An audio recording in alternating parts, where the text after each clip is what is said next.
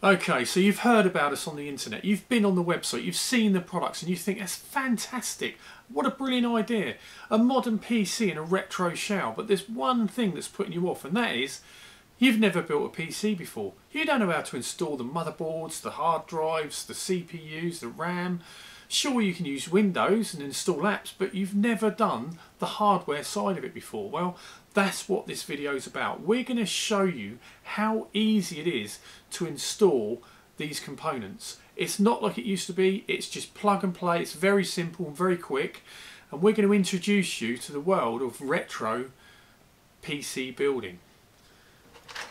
This is our retro PC case. It just oozes 80s nostalgia. It's fantastic, and some of you will recognise this from 2011 when a company called Commodoreusa brought this into being. They even called this a Commodore 64X, but unfortunately we're not allowed to call it that anymore, so we're just calling it MyRetroComputer My64. It's got a mechanical keyboard, a very high quality mechanical keyboard. Can you hear those tactile clicks? Absolutely fantastic. We've got a change since Commodoreusa brought this out. Instead of a card reader on the end, we've got a metal plate with some holes for ventilation and a hole for the PICU power supply.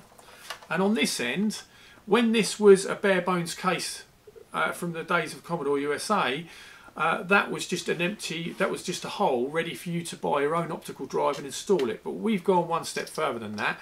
We've installed a hard drive cradle that sneakily looks like an optical drive from the outside, but really it's ready to install a hard drive, a 2.5-inch hard drive into it, and again it's plug and play. You just clip it into place. It's very easy, very quick. And there's one more thing, and that is something that is brand new, never been done before. This is a MyRetroComputer My Vic20, brand new. Very excited about this. So there's only really two changes, and that is orange function keys and the case is white. Other than that, it's exactly the same case as the My64. It's just a Vic20. It's fantastic. So I thought it would be a fantastic idea today, a brilliant idea today, to do this video with this case as opposed to the My64, because in the days of Commodoreusa there's been tutorials out there where people have showed you how to install motherboards on that system. So I thought it would be really nice today to do it on the Vic20 or the My Vic20. So let's crack on, let's step into the world of retro PC building. Right, so this is the list of tools and parts that you need for this build. So obviously you're going to need to purchase the case, a My64 or a My Vic20.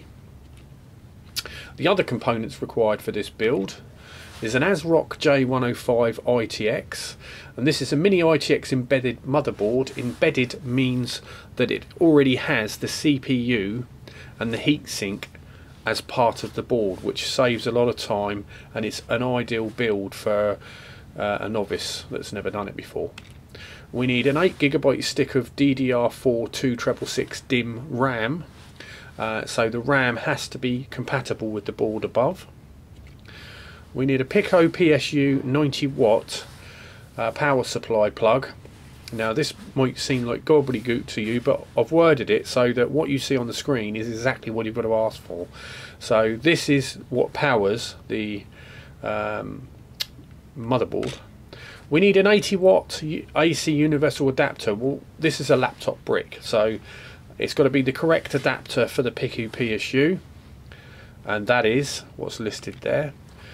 We need a mini SATA power data cable for the slimline optical drive. Now it's got to be a slimline data cable, and we need a hard drive. A Kingston 240GB hard drive is what I'm using for this, a solid state, but as long as it's a 2.5-inch hard drive, it could be any size, so all the way up to 1 terabyte. It's whatever you want to put in it, whatever suits your build and your budget. This is all available from miniitx.com. They're very helpful. They helped us with this build and helped us select the items that we were going to put in it. Tools required. We need an ESD wrist strap. So this is an anti-static discharge strap. We also need some side cut pliers or scissors. and all that's for is cutting cable ties once we've zipped them up. And we need a Phillips screwdriver to undo and do up screws. So you can see our tools we've got here. We've got our Phillips screwdriver, we've got some side snips, and we've got our very important anti-static wrist strap.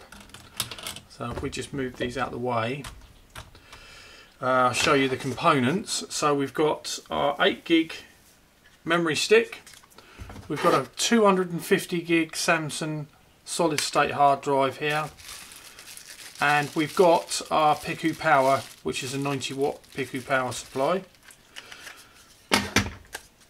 and we've got a motherboard.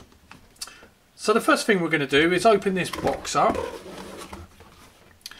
and there's something that's really important that we must do, and that is earth ourselves to the motherboard so we can't do any damage. Think of it like this: you carry around a static charge inside you where you're walking on carpets and things like that, getting inside cars and out of cars. If you earth out onto one of these boards, like you would if you touch a door handle, things like that, it will be the equivalent to the board of you being struck by lightning. So that is how dangerous it is to the boards. It wouldn't do any damage to you, but it could ruin the CPU and all the sensitive circuitry that's within that board. So the first thing we're going to do is put the strap on, and on the end of this we have a crocodile clamp, and we've got to clamp that to the motherboard. So obviously when we're taking the motherboard out, we've got to touch it at some point without the strap attached. So we want to try and hold it by one of the rear I/O outputs, or the very edge of the motherboard. Do not hold it in the middle because you could cause damage to it. So there's the motherboard. I can hold it by the heatsink, and that's okay. And we've got to find somewhere for this strap to go. So I'm just going to clip it on to one of these little screw connectors on the video output. Okay, so that's that. So now we can move this out the way. I'm going to use this piece of foam because before we install this into the case, I want to get the RAM and install the RAM.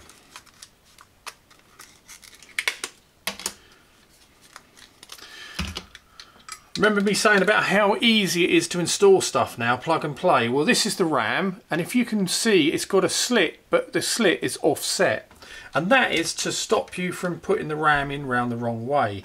So what we're going to do is line the slits up with the little spade that's on the DIN rail, and what we're going to do is slide it down. It slides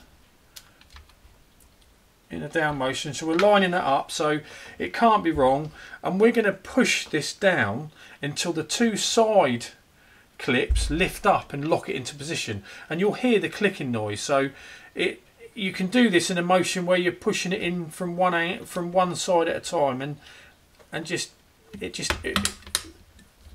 maneuvers it into place. We've pushed down, the two clips have come up and locked it into place. So as it stands now, we've got the motherboard with an embedded CPU and heatsink, so and the RAM. So in a sense, this is finished. This is your PC. This is it. It's done.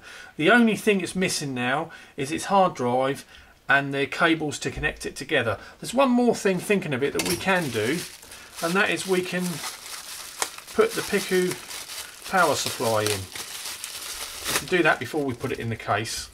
So this is a 90 watt one, and it again is plug and play. It's got a clip, and as you push it down, the clip goes over a little ledge and it clips in place. Again, it only goes in one way, and we're going to do it we're going to line it up with the block, and we're going to put it in at a slight angle, and then we're just going to push it down until you hear the click. And once it's clicked in, you can tell because the yellow edge is right up against the black socket, so we know that's in. So as it stands now, it's got its power to it. and it's got everything connected to it. So all it's missing for a complete PC now is the wires connecting the motherboard to the hard drive. So our very next job now is to install this into the case. How easy was that? Okay, so the motherboard's next to me, just out of shot. I'm still strapped up to it, but I've taken the liberty of undoing the 6 screws on the underside of the case so that we can start separating the two ends of the case, so the top and the bottom.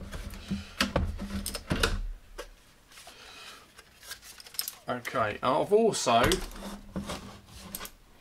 put this over here for the moment. I've also got green tape on my bench so that I know that the case is in shot, so you can see what I'm doing. So what we've got here is a bag of cable ties and panel mounts. Sorry, not panel mounts, cable tie mounts, and this is to aid with cable management at a later point where we're routing the cables. We've also got a bag of motherboard screws which we're just about to use now. This card is just instructions on how to fit the hard drive, but I'm going to do that now so you'll be able to see that anyway. Let's get rid of the silicon.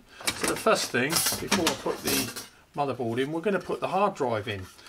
Now, exactly the same way as the other parts, it only goes in one way. So we've got the connections here and we just line them up. If it's upside down, they won't line up. It only goes one way. And what we do is we connect it, we line it up, and we lift this end up, but only a little bit, and then we push it in this direction, wobbling it a little bit until it slots in, and then we just let gravity do its job and it just sits down like that. That's the hard drive fitted. Next job is the motherboard. So what we're going to do is we're going to get, now this is going to be tricky because we've got to take off the crocodile clamp, so I'm holding it from the heatsink. I'm going to remove the crocodile clamp for a moment because we have to fit the I/O shield on. So we'll line that up, making sure it lines up good, and then we're going to set this down and we're going to slot it. There's a slot down there on this edge. We're going to make sure that the I/O shield is slotting down there to the base. And then once it's on the base, we can reconnect the crocodile clamp. I have to lean over just to put that back on. So the next job is the screws. So we'll open this bag up that says on it motherboard and card reader screws, but there's no card reader screws in it because they're in use holding this metal plate on. So what I'm going to do is put these screws in, but I'm not going to tighten them up. I'm just going to put them in a couple of turns, that's all. If I can actually get them in. There we go. And the reason why we only put them in a couple of turns is because if we do one screw up fully tight, we might not be able to get the other screws in. The holes might line up. So we're putting them in one at a time, and we're not tightening them right up. We're leaving them loose. And then what I'm going to do is push the motherboard in this direction so it's tight up against the I/O shield. You'll probably be able to see the movement. Can you see that movement? I'm going to push it up so it's tight, and then we're going to pinch these up. So these screws, as soon as you feel it binding onto the motherboard, it's just a little pinch. You don't need any more than a pinch. You don't want to damage the motherboard in any way, and it's very easy to tighten these up too much and damage the motherboard. These motherboards are very sensitive. Okay, the next thing we're going to do is one of these cables is not needed, and it's this one with this square block on it. So we're going to take that cable out because we don't need it, and it's keeping the system nice and tidy. The next thing we're going to do is undo this metal plate with the two screws, and the reason we're undoing it is so that we can route the power between these two, underneath this post. So it will mean that the power will be clipped in to a nice position, really. So let's route these round. Now I've got a confession to make. I have built this already to make sure it worked, and it did work, so we've obviously carried on to the finished product. Now the actual, if you can see this, we've got a thread that comes with, the first thing you put on is the washer, and then you put the thumb screw on. We're not going to tighten this up either, and it screws on clockwise.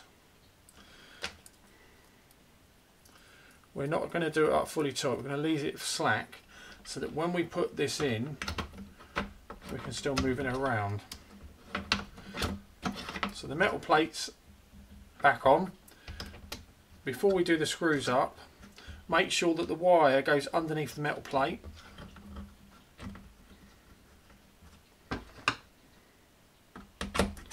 I'm just going to do the screws up. I appreciate I'm obscuring your view a little bit, but I'm just doing these two screws up. Okay, so that's nice and neat, and it's all about keeping the cables out of mischief and getting them so they look nice and neat, and that's what they do. So that cable, that's the power cable, and that looks nice and neat. So now we're just going to pinch this up clockwise, and just finger tight is good enough. Okay, so to recap, the motherboard's installed, the motherboard's finished. The only thing we need to install now is, we might as well do the power. Sorry, the chassis fan. So the chassis fan over on this end here of the motherboard, you've got CHA_fan1. So that's chassis fan 1. It's got 3 prongs on it. This has got 3 sockets. It only goes round one way. You've got 2 lips, one there and one there, and we're just going to push them in. And what we'll do is, now this is fitted, and again you might need to just maneuver this into a different position for cable management, so the wires aren't in the way of anything. That's in a nice position like that. Okay, so that's fitted. The next thing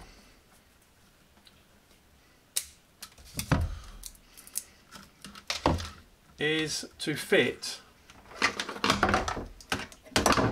the slimline optical drive wires. Again, these only go one way. You'll just have to figure out, one side's bigger than the other, and you just got to line them up around the right way so the sizes correspond. Slot that in. That was so simple, straight in there. And we're going to tuck this wire underneath the hard drive cradle, and then we're going to plug it in. We've got 4 Sata sockets, and we're just going to plug it in. It doesn't matter which one, but we're going to plug it into that one there. And then the last piece of the puzzle is the Molex power. All we're going to do here is, this is the power socket from the optical drive or the hard drive cradle, and this is the power coming from the Piku power supply. We're just going to line the wires up, so making sure that red goes into red, but to be fair, it doesn't really matter because you can't put it in the other way anyway. And we're just going to line these up. It's nice to come in at an angle again, and just push it together, plug it together.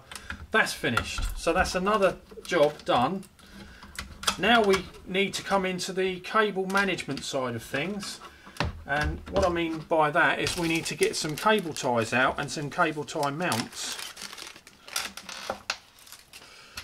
We're going to peel off the yellow tape to expose the sticky part, if I can. And a really good idea is to actually put in the cable tie before you stick it, because once you've stuck this in place you can't get the cable tie in. So we're going to put the mount here between these 2 vents. So it's sometimes a little tricky to do this, but let's try our best. Try and keep it nice and square and so it looks quite good. You don't want it all skew with.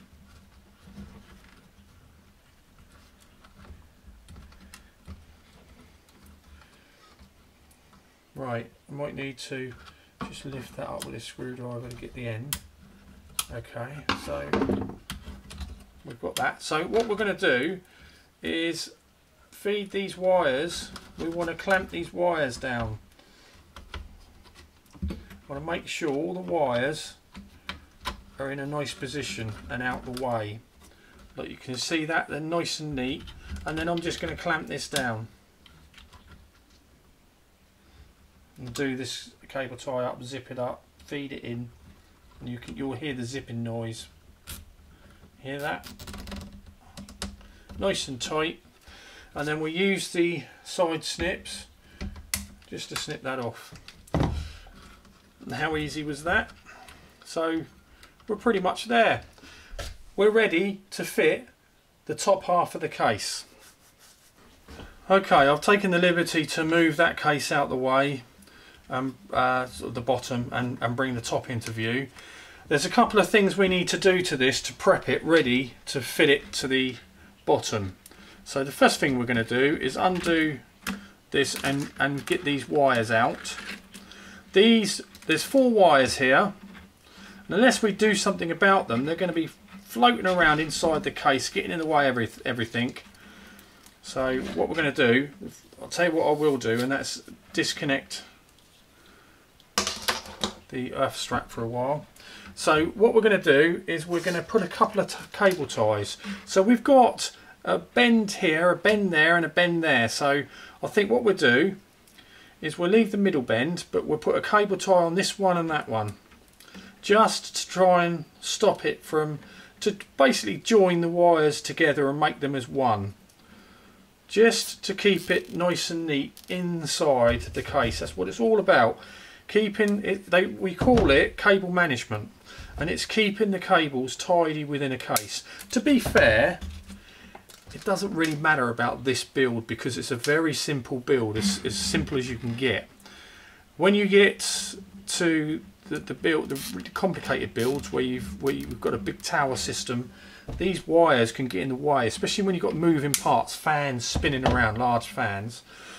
So that's why we like to route cables out of the way of everything. So now what I want to do is use another one of these cable tie mounts, fit the cable tie through it sideways, and we're going to stick the cable tie on here between these 2 vents. So we've got 3 vents on the top half of the case, and we don't want to obscure these vents. We need as much ventilation through this case as possible.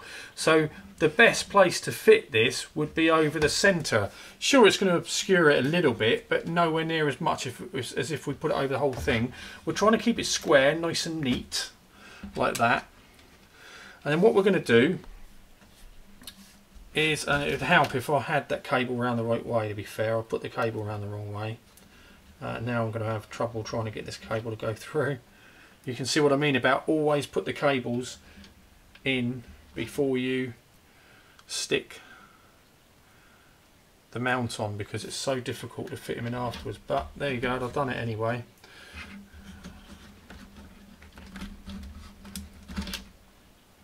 It would help if I actually put the cable tie in round the right way though. So let's have another go. Yeah, got it that way. Got it that time. Right, so what we're going to do is we're going to route these cables through here. So I'm going to close this cable up. So I'm going to fold it over on itself, because there's plenty of cable there for routing where it's got to go. And we're going to make sure that this cable, which is the USB header cable, which is the keyboard cable, we're making sure that's in with it. So all 3 cables, sorry, all 2 cables, but one's folded over on itself, is going through this cable tie.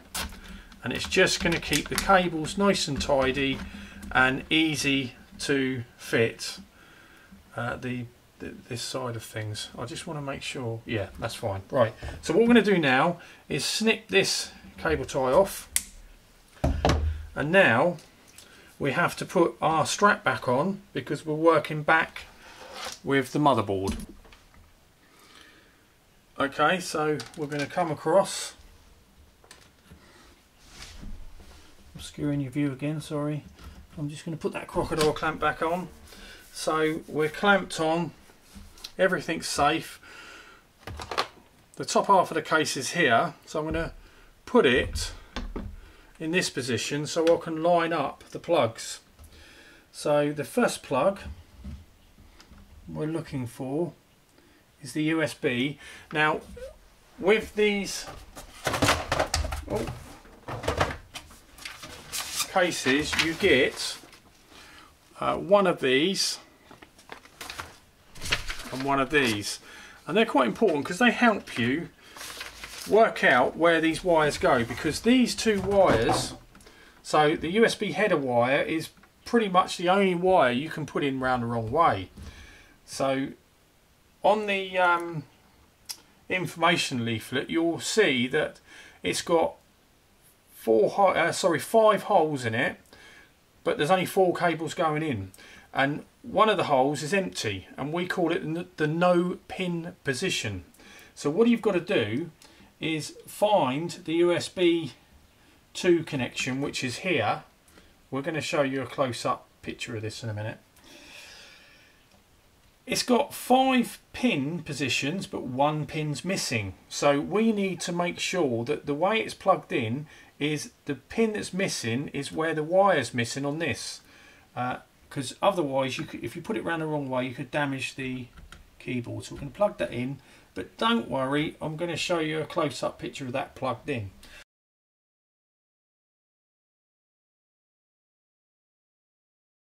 So that's the keyboard connected.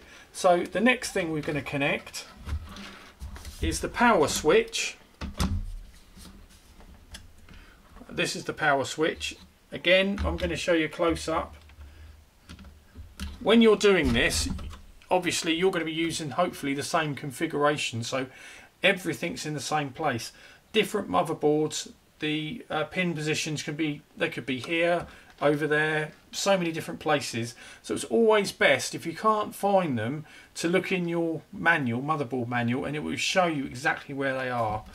The good thing about the motherboard manual is it's going to show you the plus and minus, and then our leaflet shows you the plus and minus positions on the pins, so you should be able to line it up on the wires. So I'm just going to plug these in because I know which way around they go, and we will show you a close-up, so don't worry about not being able to see what I'm doing here. You'll see a close-up of these pins plugged in, which is the main idea.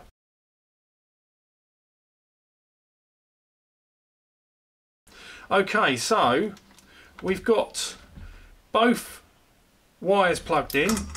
We want to slot the case in now, but we want to make sure that the wires are out of the way of everything, which they are, and I'm slowly going to close this down. Now I can disconnect the crocodile clamp because we're finished inside the case, and this is we're literally finishing the case off. I'll take this strap off. I just need to manoeuvre that over. So that's the case ready to screw up. So we're going to finish this off now. So everything's installed inside. All we've got left to do now is just show you it booting up into the Windows installer, and then we're done, and that's it. Okay, so what we've done is we've maneuvered it into position next to the monitor. We've plugged in a power brick, laptop power supply as listed. We've attached the monitor, I've plugged in a USB mouse, and I've also taken the liberty of plugging in a flash drive with the Windows 10 installer on it. So we're going to turn on the brick, and we're going to press this button here, which is the power button, and hopefully what I think's going to happen, what I hope's going to happen, is this is going to detect the Windows installer and boot into the Windows installer that's located on the flash drive. So this is it.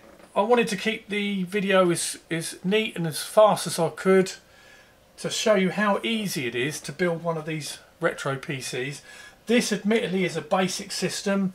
It's got embedded CPU, so we didn't have to fit a CPU, we didn't have to fit a heatsink, we didn't have to fit a fan. There you go, it's booted into Windows Installer.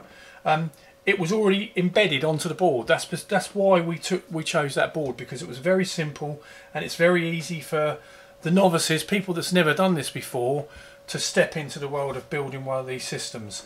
Our next video will be the i7 or i5, something like that. We're going to try and install one of those systems, and then we're even looking at a Ryzen system with Vega 11 graphics. This RetroComputer hasn't got an intense graphics card. It's got dedicated graphics on the CPU and on the motherboard, but it can't play graphics intense games. It can play most games, and it can do surfing the web and word processing and pretty much anything that you want to do in your house, apart from graphic intense processing. So we're talking top games, and we're talking rendering and things like that. This won't be able to do it. It isn't powerful enough. The other systems that we're talking about may very well be able to do that, but this one is just a basic system. And I really hope you enjoyed the video. Please subscribe and click the subscribe button, turn notifications on, so when we bring out the next videos, you will be up to, you will know about it, and you can watch these new videos that we're bringing out.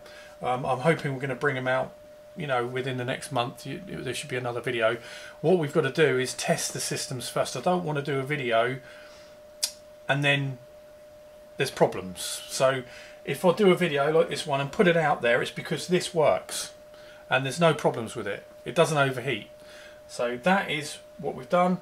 I hope you've enjoyed this video, and I'm signing off, but thank you very much for watching. Bye.